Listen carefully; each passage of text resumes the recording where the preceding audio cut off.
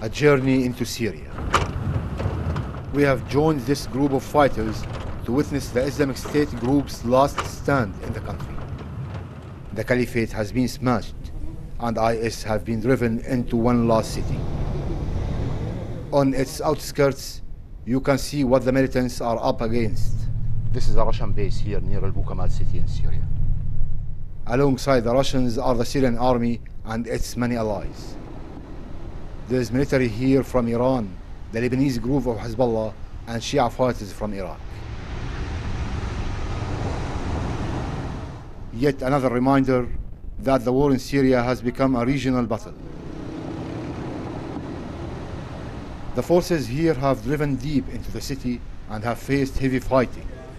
The Islamic State group used to be spread across the entire north of Syria, but now it's been pushed into this small city behind me. This area here just been recaptured by Shia forces from Syria and from Iraq. The commanders here say fighters from across the region have been needed to push back IS. We, as Iraqi Hezbollah, have entered this side of the city, but we were told by Lebanese Hezbollah to hold our position so that they can advance from the other side, and we can meet in the middle. As we are talking, we come under fire from an IS sniper.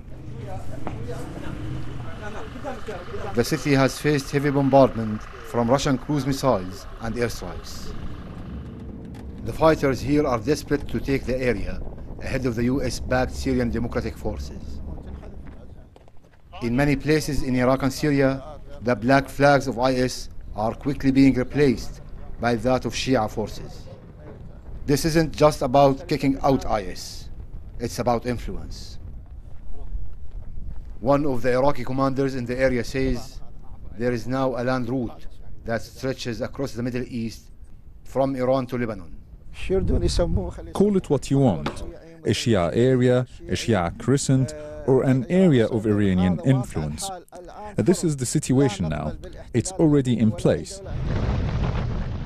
Who controls these lands and what happens after IS is being closely watched across the region.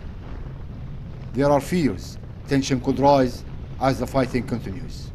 Feras, Kilani, BBC News, Albu Kamal, Syria.